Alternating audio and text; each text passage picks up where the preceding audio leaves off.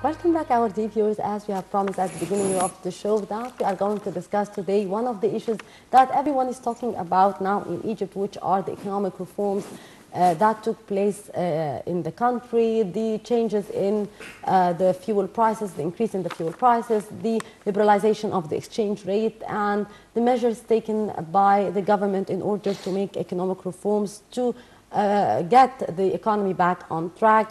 To shed more light on that issue, we are very guest in the studio, Ambassador Dr. Mohamed El Houseni, the Economic Committee Director, UN Association in Egypt. Hello, sir. Hello, good morning. Good morning, Dr. Mohamed. First, I'd like to shed light on what extent the latest decisions by the government are putting the national economy back on the right track.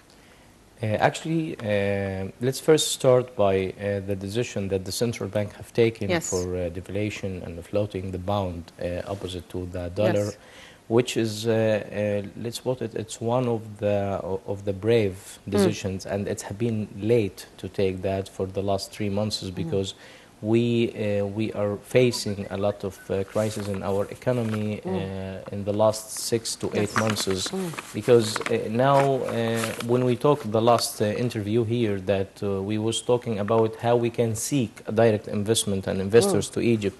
The first thing is that the investors is facing in Egypt a huge problem, as what we say before, for the currency or for the dollar.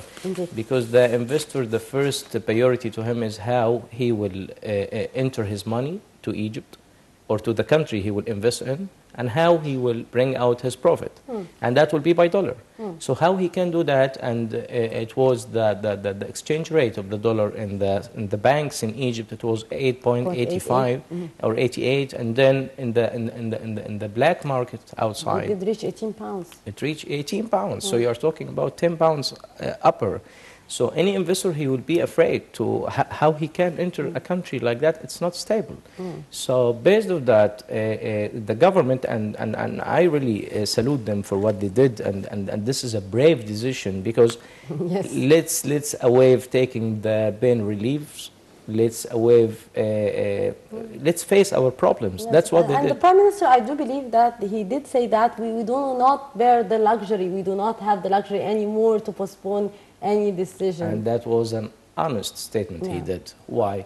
Because when you talk to the media or talk to even to the simple citizen, saying to him that we don't have a luxury and we are facing a hard time in that time. Why? To take the ship of Egypt to the safe port. You cannot do that without facing your problems. And the first problem is you have in 30 years a market that the dollar, it was not a currency, it was a product. There was trading in the dollar. Yes. The dollar, we look to it as a local market for importing our goods or for the importers, because you import by the 5 major international currencies in the world. So you cannot take the currency and take it as a product or that you will trade in it. That's what happened in Egypt. And of course, there was a hidden people who was doing that to control the market. Anyway, what happened is that the Mr. Tariq Amr, when he take the decision, and the Prime Minister, when he sit with the economist advisors, and that was the first time I saw when I was in that meeting, seeing that the government in Egypt is seeking advices, seeking consultations. They was not saying, no, we know that and we know what we will do. No, they seek the consultation, and they did it based on the facts we have it. So once they take this decision, they put the dollar under demand and supply. They didn't put it under a fixed rate. The central bank, he was look like he is monitor, and he let the banks in Egypt do the job. And he was defeating, and he was collecting in 2 days over than $100 million from the local market. So what is if we talk about to us, how we can see the positive and the negative points of that.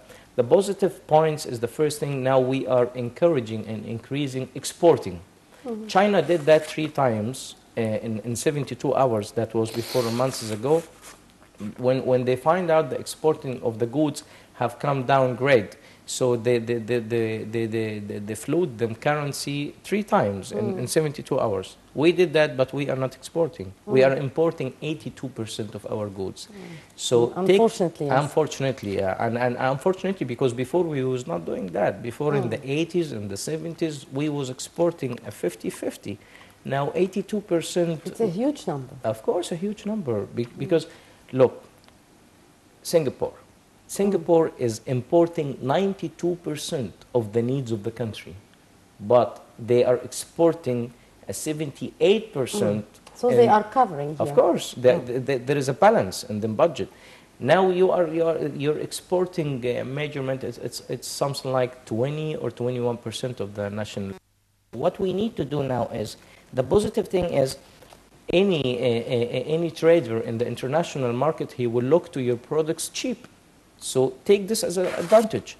The second point is, you increase now the direct investment for the first time in the last 60 years in Egypt, because anyone now can enter the market, because I can buy dollar from the banks up to 10 p.m. The banks is working. The weekends the bank is working. They are. But still, sorry, Dr. Houseni, for interruption here. But I'm saying what some people are saying.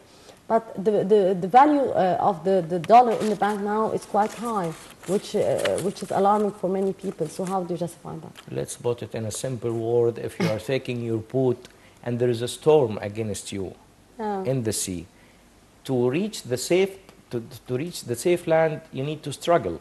This is the struggling time, and it will take maximum 3 weeks. By the end of this month, to stabilize? Yeah, to be stable, you need 3 weeks. Why? It can. Do you expect a decrease in its rate? Of course, it can come up to 18.5, 19, 19.5. That can happen, but that will be for just a couple of days. But then it will return back to 15, and then 14, 13, and it will. This is based of the specialized, which we monitor that in the last 3-4 months in the demand and the supply. This is the main major. So demand and supply in Egypt market, you cannot be above 13 pound. You cannot be above that. And that will be happen when the banks already have the dollar. Now the banks in the last years, when you go in any bank, ask for $10,000, he said we don't have.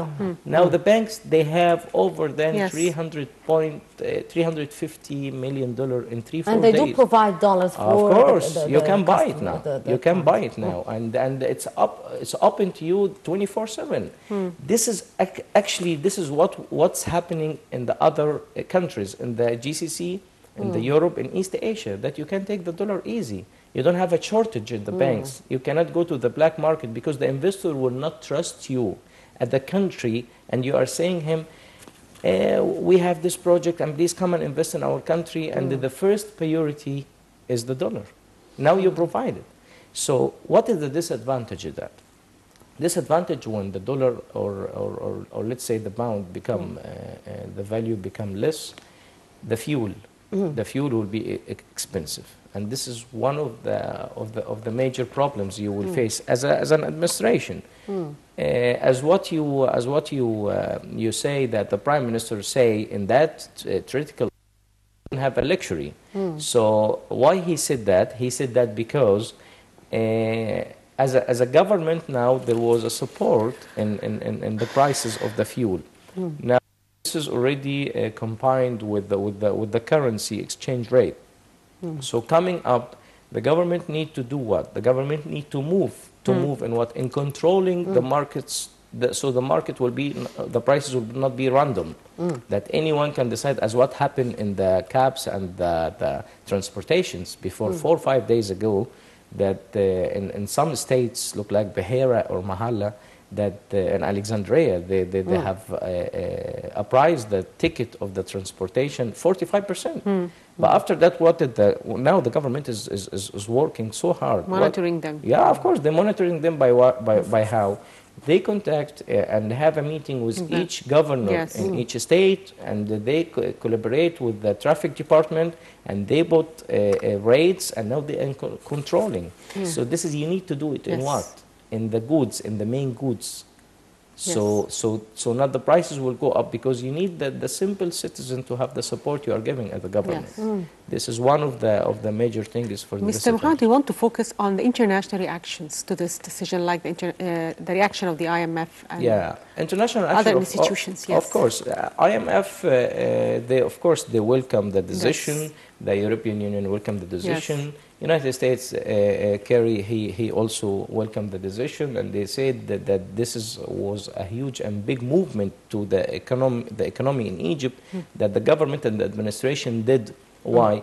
Let's waive the loan, the 13.5 billion that we are expecting in the next 3 years, because now the process you did and the operation you did in the last 6 months is saying that you are really a willing government to change.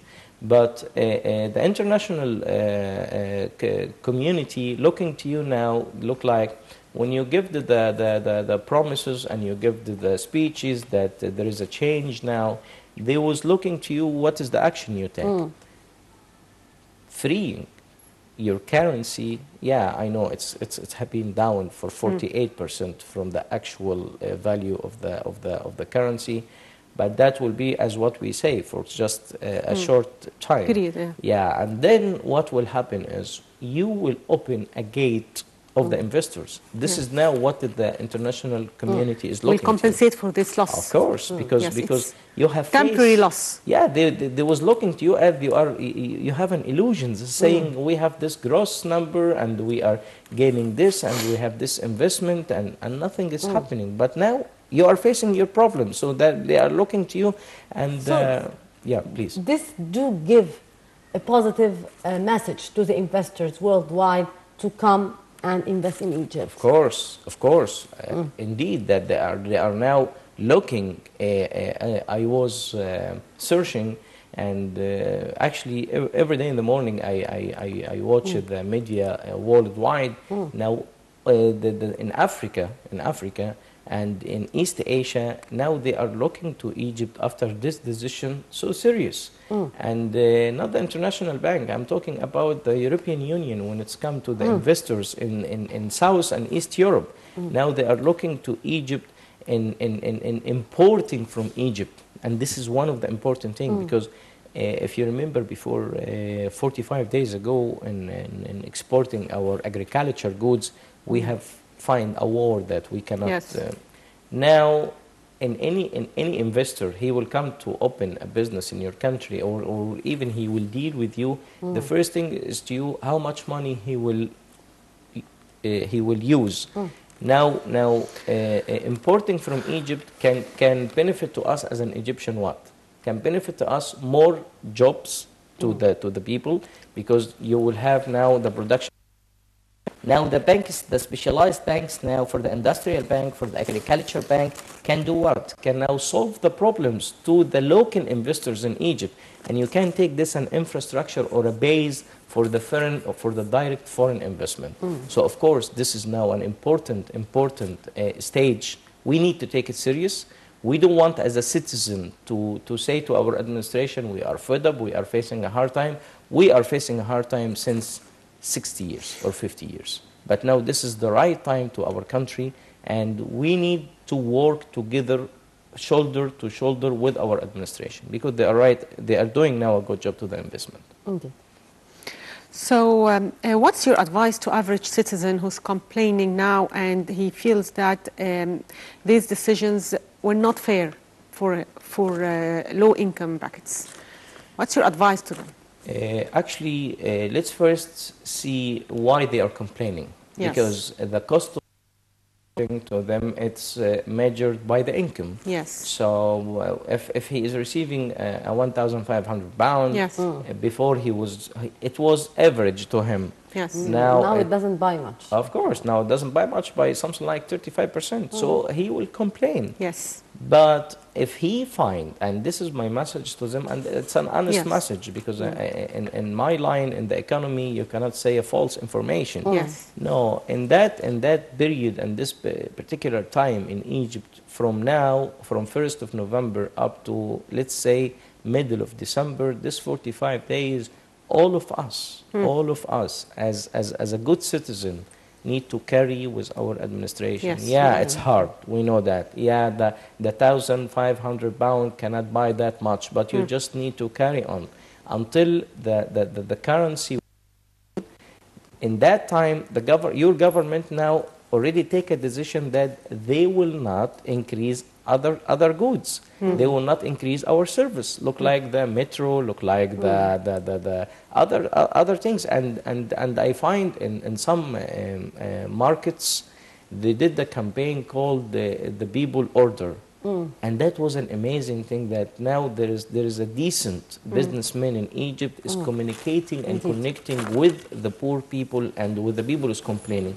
So we need to have patience, because for the first time we are facing the disease in our bodies. Yes, and I believe, sir, now that there should be a huge restriction and huge restrictive measures in order to avoid any monopolization or any greed by the vendors, because somehow they are using these changes in order to increase the prices further. So let's put it like that. What happened when it was in the bank 8.88 and it was in the other market 18.5? The prices was up or no? Yes, yes, it's true. They are using these conditions in order to get the maximum benefit. You have the Consumer Protection Authority. I'm giving them a direct message from this decent that's channel. a very important please message. do your job and please go to the market, save the people. Because this is the only authority who can observe the markets and who can put the percentage of the uprise. Because prevent any monopoly by the vendor. Of course, because I cannot leave for you that to sell this table, it was 10 pounds and then you sell it by 20 pounds because you find that you will gain a profit. No, I need to put the percentage of the uprise at the international standard of the trade in any market in the international community. Indeed, sir. Sir, also the government increased the rates of many certificates in the banks to compensate people for this liberalization of the Egyptian pounds. And how do you see this move? The interest rate, they put it up to 20%. Yes, which is quite dramatic. You know, it's a huge increase. I will put it like that, as really, whoever say about our country that this is a poor country and we don't have money, he have an illusion decision to say that, because look to the Egyptian people, when they really trust the government. Before, when the government and the administration was going to make the new Suez Canal, they already collect 80 billion in 6 days. Now when we say that we have make this new service from the banks and the interest will be 20%, when I was coming in my way to the TV here, I find that in Al Ahli Bank and Masr queues Bank, of people. there is lines. Yes. There is lines. Look like they are, you know. So this is good. The community is already responding. Yeah, there is a good response, and for the people, no, this is for me. But there is a disadvantage in that for the administration. I will say it later, because for the people, of course, it's good, positive. It's very good because it's positive. I will put 100,000. Especially these days. Of course, it's 100,000 bucks. You will put it in the bank, and in the end of the year, you will gain 20%. There is no business can do for this for you.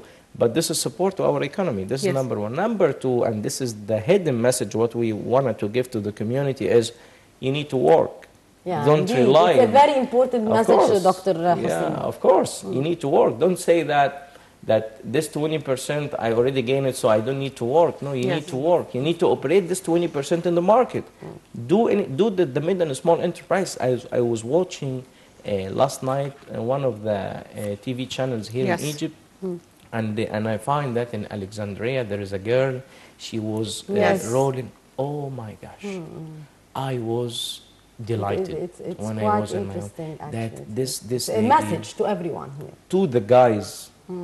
Come up and work, see what the ladies is doing in our country. They are doing a double job. Yes. That's a message that we could leave our viewers with. Work is the most important thing today. Of course. Okay, I'd like to thank you, Ambassador Dr. Mohamed El Houseni, Economic Committee Director, UN Association. My pleasure. Thank you for being with us. And with that, our dear viewers, we come to the end of this edition of The Breakfast Show. You were in the company of myself, Mahisty Rabia, and my dear colleague Shireen Adel. Thank you very much. Thank you, Mahisty, and I'd like to thank our dear viewers and see you tomorrow with a new